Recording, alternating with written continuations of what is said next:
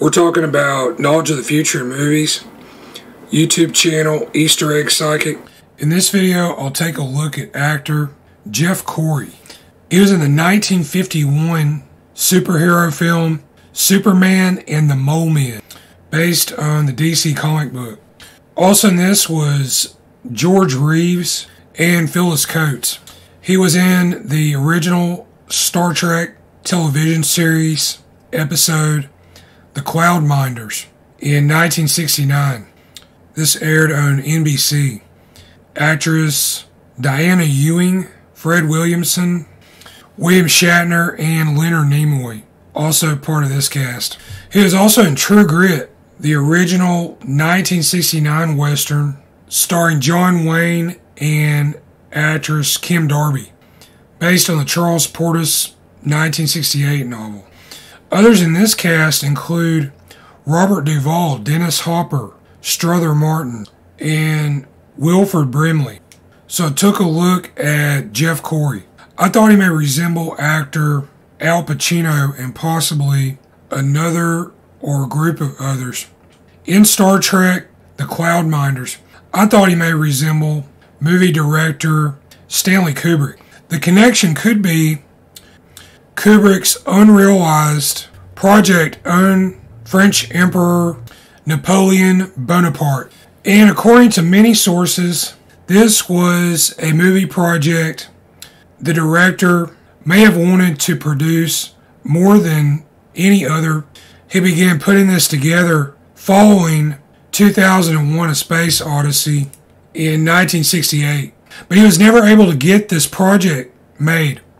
And apparently Kubrick had a screenplay completed for this. According to news in recent years, director Steven Spielberg may produce an adaptation based on this.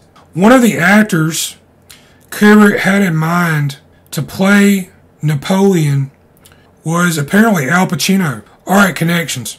Yeah, I think Superman is a major link here.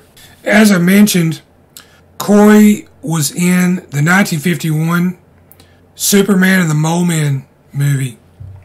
He also did some work on the 1978 Superman film with Christopher Reeve. He reportedly directed some of the screen tests for this, which can be seen in the DVD extras for Superman, and he took on the role of villain Lex Luther in several of the tryouts for the film.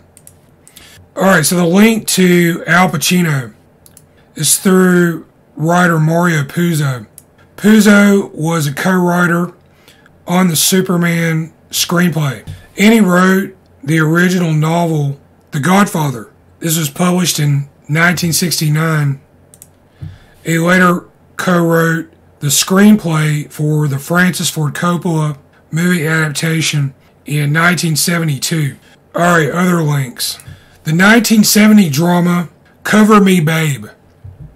Robert Forster, Sandra Locke, Sam Waterston, and Jeff Corey were in this.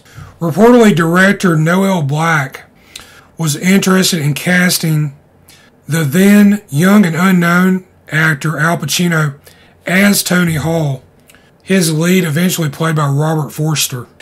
My YouTube channel is Easter Egg Psychic. There I go back, I look at movies and television from the past. I analyze these for possible references to future media.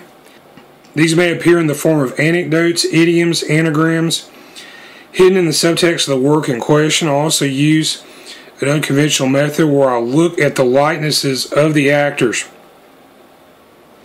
And what I found is you can take the likenesses, match these up to some of the anecdotal items, and show past, present, and future information about actors and other personalities who may resemble the personalities in the movie or television episode that you're watching. My email contact is eastereggguy, that's G-U-Y, @yahoo.com. Thanks for watching.